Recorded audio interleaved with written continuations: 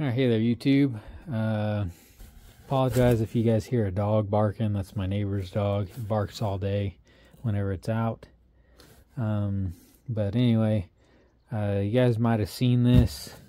Me mention that I got one of these, or showing you that I have one. This is the Trailhead.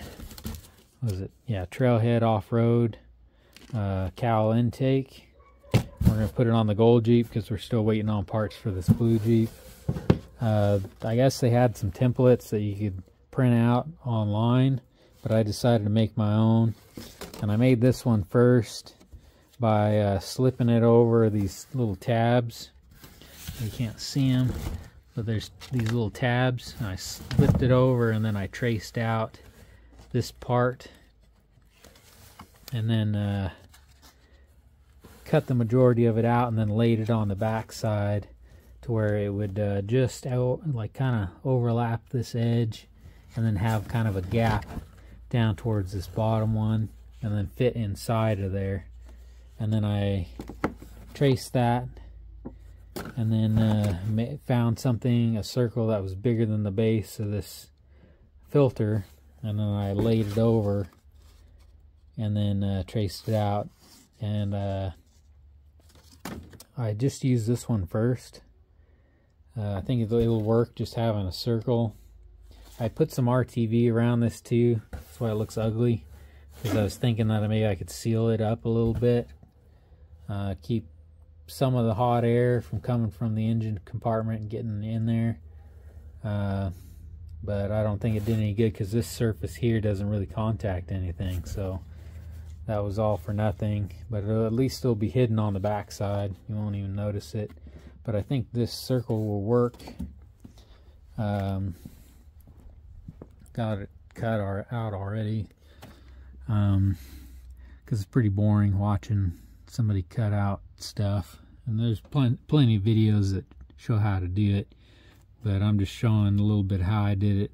And how I'd cut it out is, I pulled this back. I stuck something in between here to hold the wiring harness back, and I used the rotary tool with the disc and cut it out. I tried to drill it and then use a rotary bit to cut it out, but then the rotary bit that I was using was a straight bit.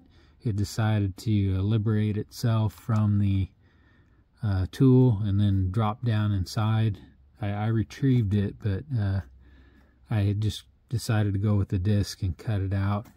And then I used a rotary bit to kind of clean it up, and then a sanding, sanding thing to clean it up, keep, knock down the sharp edges. And then I test fitted the filter, and I think it'll just fit in there. I'll have to press down a little bit on the back to slide it up in there, but I'm waiting on this paint. As you can see, it's still wet down in there. I'm waiting for it to dry, so I'll probably give it another hour, and then I'll come out and install it. And then we'll get rid of the air box, and then I can work on what I'm going to do over there. And then maybe I'll talk about that later, but let's let that dry, and then we'll get this thing installed. So yeah, it came with screws, so that's good. Self-tappers, so I don't have to worry about finding any of those. It's got both these clamps for the other end. I already got the clamp on there tightened up, and excuse me, I think it'll work. So I'll bring you guys back when we are able to put it in there.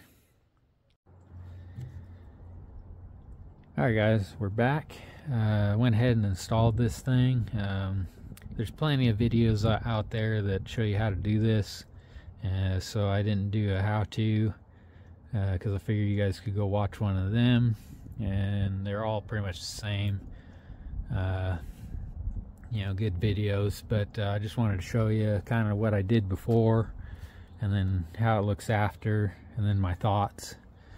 So first thing is, I still have the hole in there. After I showed you guys I had to go in there, and I did ream it out a little bit up towards the top, and then I took some channel locks and bent up the edge, you know, all around it, to where it was nice and flat, to where this filter slipped up in there a lot easier. It was still really tight, and I did tear up the pre-filter a little bit, but it still works.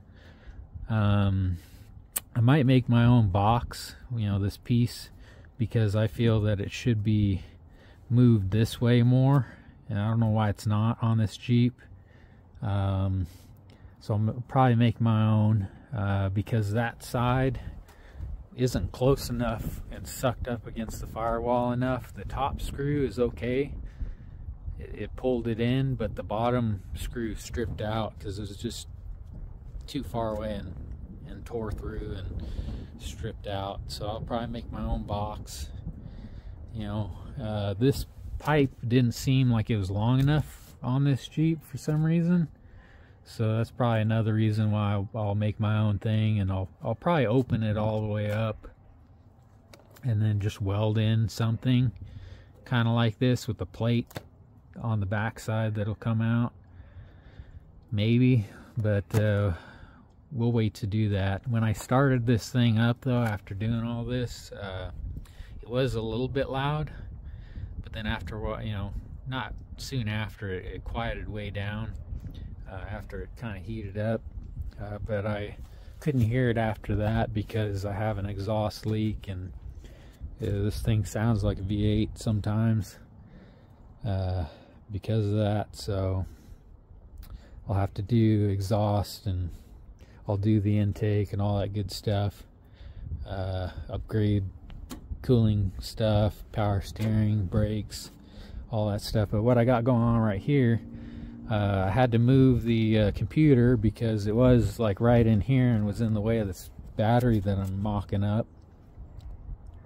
So I think actually that's a good place. So if I move that fuse block down there, and then this will drop down because it won't be there anymore, and then I can make a bracket that I can mount it probably like straight down from there, and I'll have enough room on the back side for you know, to fill the master cylinder and stuff. And then it'll be removable, so if I don't get to the brakes before then, I'll be able to just pop this whole thing out and then move it out of the way and do that. But I think that'll be a good place. I think it'll be plenty cool enough. My voice is probably shaking because the wind's blowing a little bit on me. It's nice and chilly, but I'll probably move the fuse block and stuff right in here. In this area, I'm gonna probably mount the coolant overflow. May eventually even make my own like aluminum tank, but we'll just move that over here for now. And then yeah, so got something done on this Jeep. So I just wanted to show you how it looks, and then kind of what I did in the other part, and then my thoughts. But I think I will eventually make something different than what they have, because if this thing was longer, this whole thing probably would have slid over, but it's like barely in. I mean, there's enough that clamp is, you know, kind of is just a little past right there where the end of my thumb is, to where the clamp will hold it in there. So, but I'll use that piece and then just make my own box. So but yeah, that's it for this video. Stay tuned for the rest of the stuff that's going to get done to this thing, like mounting this thing in the correct spot, and then you know, upgrading a lot of these vacuum lines, because a lot of them are toast. But yeah, so stay tuned for that, and then we'll finish doing some of this stuff, and then we'll hopefully get that thing done this next week. So till next time, y'all take care now.